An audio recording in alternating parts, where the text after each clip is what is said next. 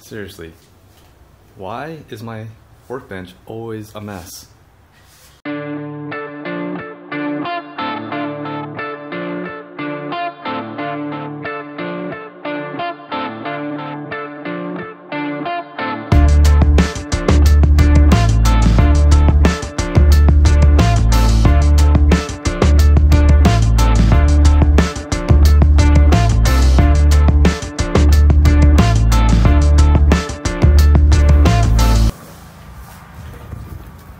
Alright, it's that time again.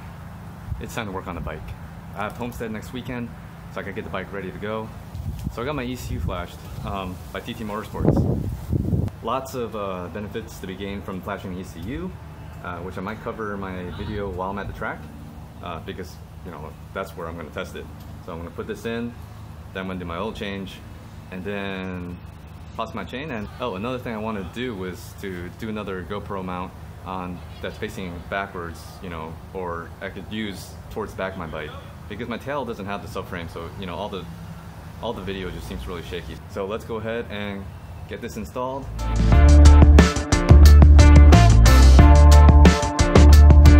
This is my first time putting in the ECU. Let's see how it goes. Does it work?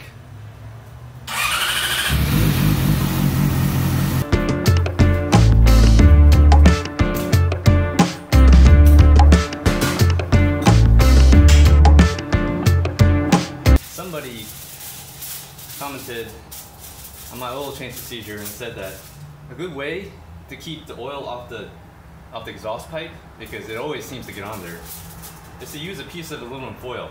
This is probably bigger than what you really need. I'm gonna pull it up a little bit. It's hot. Big.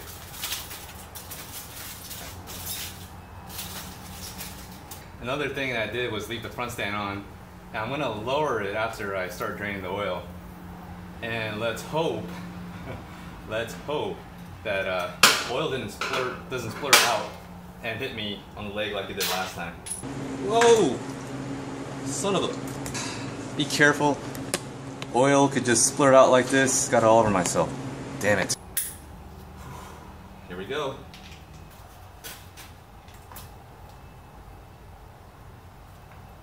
Alright, that seemed to work pretty well, actually. I'm going to install one of these Moto D Racing magnetic drain bolt. This is pre-drilled for safety wire. I'm going to install one of these clips on there. That way I don't have to safety wire everything all over again every time. Come on. What's really cool is they actually include one of these washers.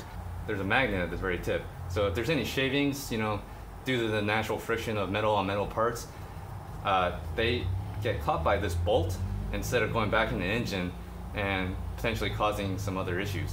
Going ahead and put this on.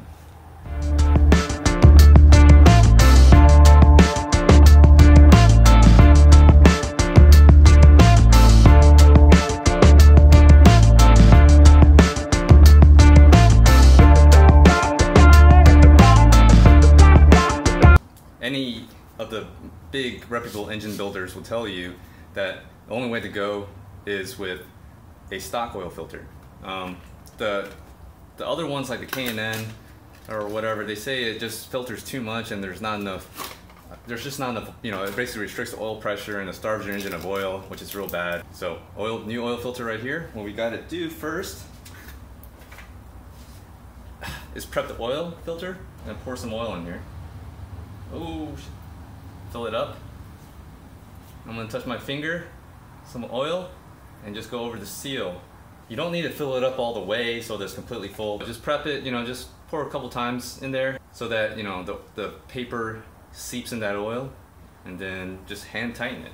Hand tighten it. Don't use any tools to tighten it. You don't need to.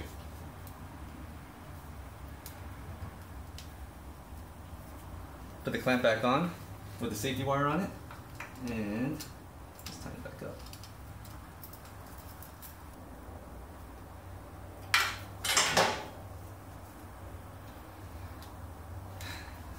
Now that's all that's left is to, as far as oil change goes, is to fill it back up with oil.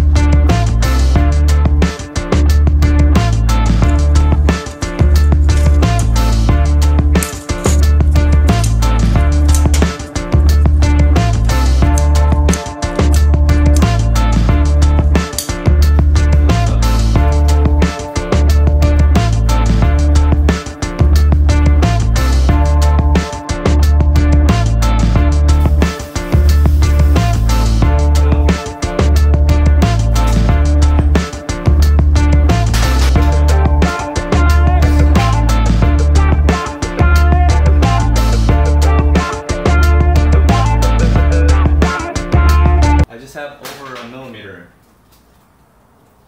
or not a millimeter, an inch of play, you want like play in your chain because your swing arm flex, you know, basically your swing arm moves up and down. And as it moves up and down, it'll flex this chain. If it's too tight, your rear suspension can't do what it's designed to do. I'm going to be checking to make sure it's straight with this Motion Pro chain adjuster. It goes on there just like that. The rod seems to be a little off to the side. I'm going to make a minor adjustment on one side to try to get it straight. Okay, that seems to be pretty good right there. I'm gonna go ahead and tighten the adjusters, making sure to keep the adjustment bolt in place. Oh, that's the wrong way. In place, so it doesn't move when you're tightening it. Take my adjustment tool off, and then tighten my axle to spec. There you go. Okay, I'm pretty much done. Now the only thing is to figure out where I'd like my GoPro mounted at the rear. My tail is it's not stable enough.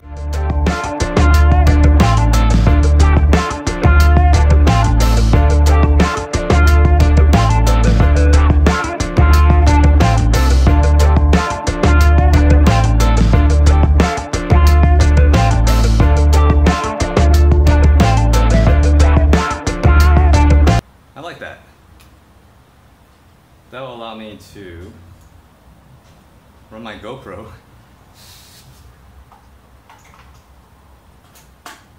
facing backwards, and it should be nice and stable.